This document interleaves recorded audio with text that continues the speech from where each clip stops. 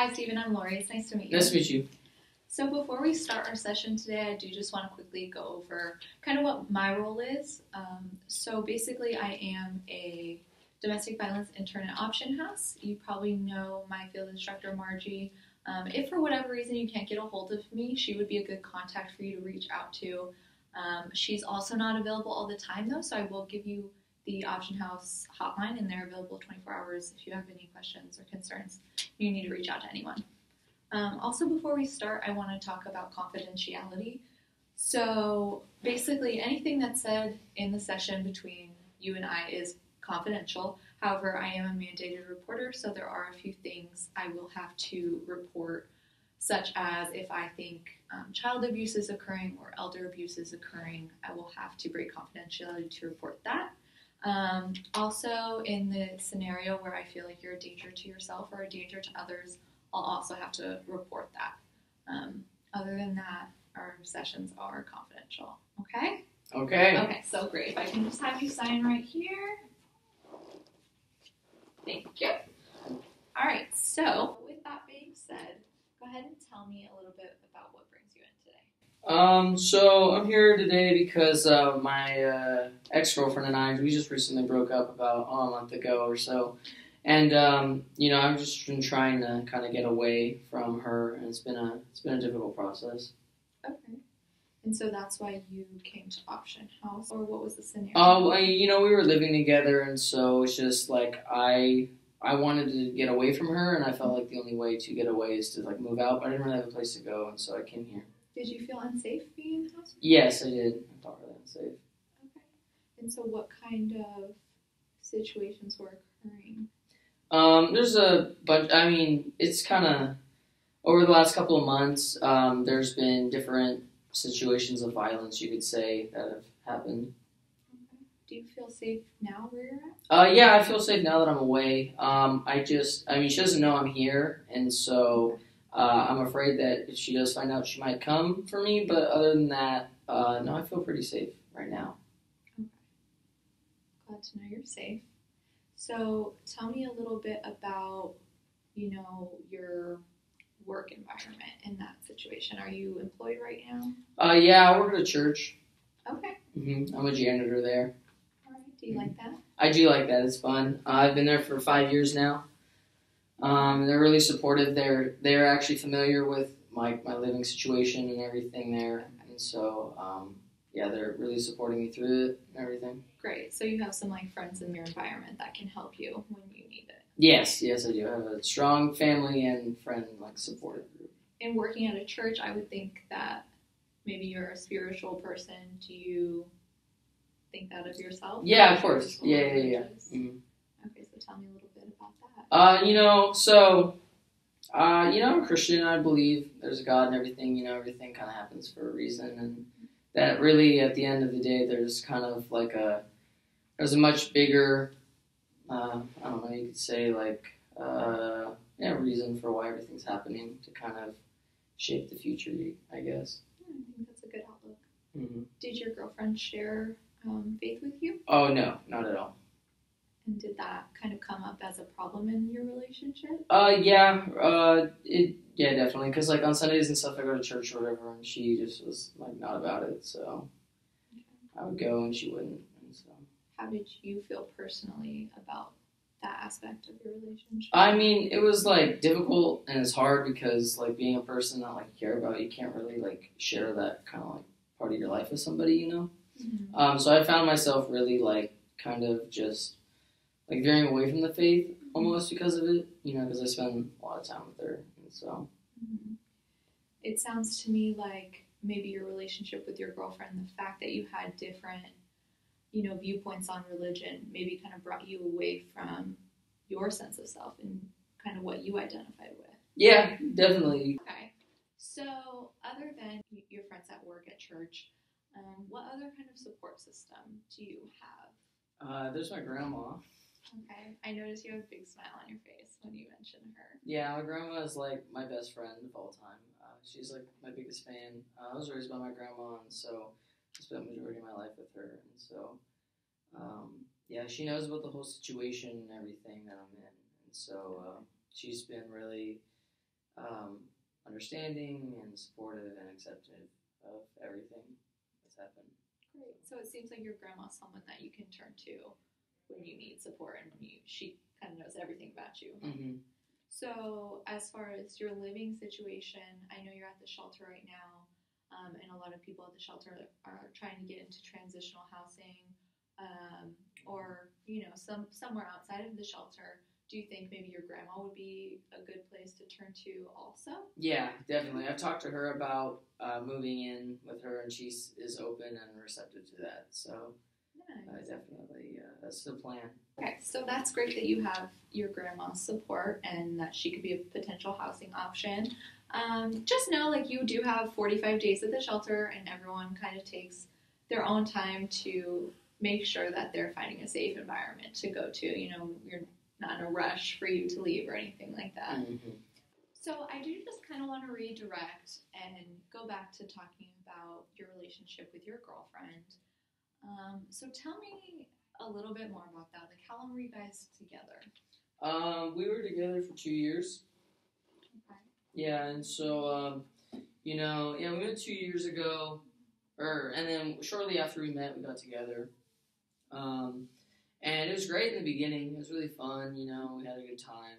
She was, like, always down to hang out and stuff, and we just hung out. We did everything together, And then probably about a year ago is when things kind of started to escalate in terms of, like, a lot more, like, violent acts, you could say, a lot more aggression, anger, like hateful words and stuff. And so put up with that for a year, about a year, and then probably towards the last, like, 6 months of that is when things started becoming really, like, unsafe. And I really felt like I just needed to, like, find a place and get out of that relationship. So when you said violent acts and aggression started coming up in your relationship, are you talking strictly her towards you? Was there, a combination? What was kind of going on there? So definitely she was, like, she'd push me, or she would hit me, or she would do stuff like that. I mean, I can't say I'm completely innocent, obviously, but I mean, I never, like, laid hands on her or anything like that. And, like, obviously I get mad too, and I'd say things that I don't necessarily mean, or, I just kind of had anger and stuff. So, yeah, I'm guilty of that, but, like, I didn't do anything, like, super severe, Right. I mean, everyone has struggles in their relationship. I think what's important for you to know is that you're not to blame for any kind of violence that was taken out on you.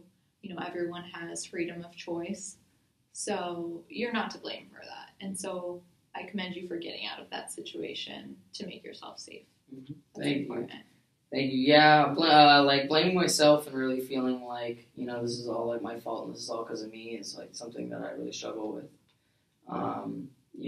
I can't help but think, like, what if I had done something different or not said something that maybe she would have responded differently to? Mm-hmm. And so, yeah, I find myself a lot of times, like, rethinking situations like that. Right, and I realize in these situations it can be really easy to kind of place blame on yourself, but I do just want you to know, again, you're not to blame, and everyone does have freedom of choice. And I kind of just want to know, when you find yourself in these situations, when you're angry or she's angry, how do you cope with that? That's a good question. Well, one thing that I tend to do is tend to listen to music. I like to listen to music a lot.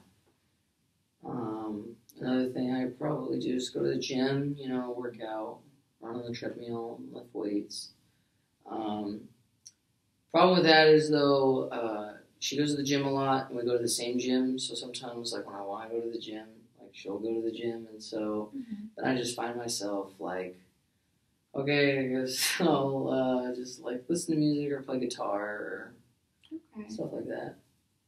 Is there another gym in your area that you could potentially switch to? I mean, that's the keep closest you one. running? That's the closest one to where we were living, but now I'm not gonna be living there anymore. I don't have to worry about it. I canceled my membership because stuff's expensive, and Maybe we can find you another gym closer to where you'll be living. yeah. My grandma, and where I was living is like super far away, so I kind of just gonna get to change like scenes. Okay. Does that feel like relief? Yeah, it feels refreshing. It's like kind of like starting a new chapter. I'm excited for it. Yeah. So when you mentioned you listen to music, what kind of music do you like to listen to that helps you kind of? It's like calming music. A lot of like I don't know, like orchestral or like jazz music. So I like listening to like rain sounds to calm me down. Yeah. Mm-hmm. Does that kind of help you clear your head, or does it help you think? It really it helps calm me down. That's probably like the number one thing. Is because like if I just get caught up in the moment, about like whatever fight or argument that we're having, I just like I kind of listen to music to really just chill out and just kind of like forget that anger, and then kind of use that to go back into conversation with more of a clear mind. That makes a lot of sense. Do you find that when you do go back into the conversation after using that coping skill, that things seem to de-escalate? On my part, yeah, but usually she's the one that doesn't de-escalate. So if I like am willing to talk again, like with her about a conversation, and she's still not like receptive to that, then I kind of usually just like leave and go somewhere else for the night, like stay with a friend. That's good that you're getting yourself out of a bad situation and into a positive one. That's good. Yeah, that only started recently. Like I struggled with that in the beginning. I didn't really like. I felt like me leaving would make things worse because she would make it worse. She'd take it personally and stuff like that. She'd say a lot of things. She'd hold it over my head, and so I think near the end I kind of just stopped caring about what she said. So then I was just like, all right, I'm out of here. Now, so do you still consider yourself in a relationship with her? Do you consider her an ex-girlfriend? Ex-girlfriend, definitely. I left. I like moved out like 3 weeks ago, and I would consider that would be the day that like we broke up and everything. And so I haven't talked to her since. So. And how have you been feeling about not speaking to her and having contact with her? I mean, I feel a billion times better. It feels like a weight has been lifted off my shoulder, but I guess sometimes like I get in my own head of like, well, what if she like finds out where I am, or what if she comes and finds me, or what if like she reaches out to my friends or family, stuff like that. There's like worries like that. Yeah. But for the most part, like, no, it's pretty nice to be away. And so are most of your support system, your grandma, your friends out from work, are they all aware of this situation to where they won't be kind of giving you information about her that might cause you harm? Yeah, definitely. No, they're definitely in the loop, and they definitely know. And so, yeah, no, they definitely know not to talk to her if they see her or anything like that. Mm-hmm. Well, because sometimes having information about her being reported back to you can stir up some feelings, either of anger or maybe, missing her or things like that. And so I think maybe it's important to consider, those boundaries and just have conversations with them about it in case those scenarios do come up. That way to prevent anything from happening. Yeah, having those conversations was difficult in the beginning. I didn't really enjoy having them. I didn't really like doing it. But I knew it was necessary when we broke to make it really like just so everybody was on the same page. Yeah. So Steven, something I would like to know is what's your perspective on the future between you and your girlfriend? Well, I can tell you that we're definitely not getting back together. I have no plans of that. Really, I just want to stay as far away from her as possible, and so I can really kind of focus on myself and just grow. And what does working on yourself look like? I like to get a place on my own. Maybe get a better job. Like something full time. Okay, that sounds great. So I think maybe what we can do, maybe some homework for you before our next session, would be to write down some strengths that you feel that you have, things you like about yourself. That way we can kind of focus on those and go over those and reinforce them. Mm-hmm. Okay. Okay.